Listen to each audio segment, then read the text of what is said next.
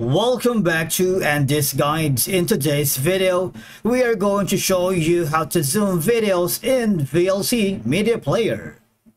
Let's begin.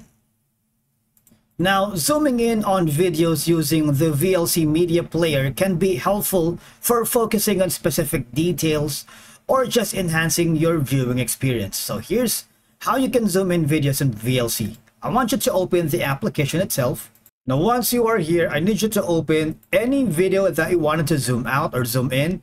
Click on the media, open file, or press Ctrl+O.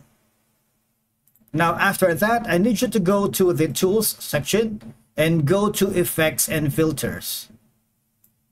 All right. Now, hover to the video effects. And as you can see, just go to the geometry. You see the interactive zoom. I want you to click that. What will happen is you would have this option. All right. Now you see there is a slider here that when you click on this specific slider here, it is zooming in and zooming out of the interface, right? This one right here. You see this one. Now another option that you can do is go to the tools sections.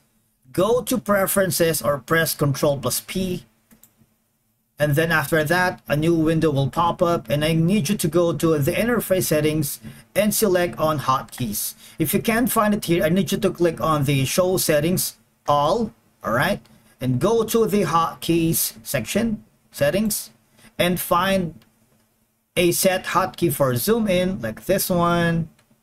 All right, and zoom out if they are not already set. This can allow you to use your keyboard shortcuts or mouse wheel actions for zooming in.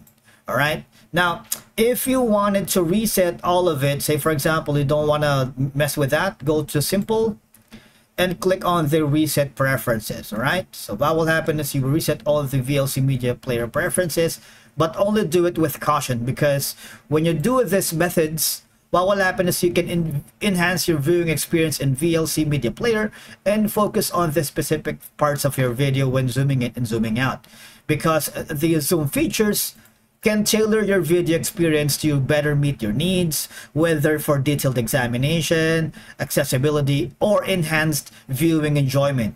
You can adjust the video view to personal preferences or specific viewing conditions, such as a large screen setups or projects, because there are viewers like me who prefer a closer view of the content for a more immersive, engaging experience. And that's it for today's video. Thank you so much for watching. We will see you again in the next one.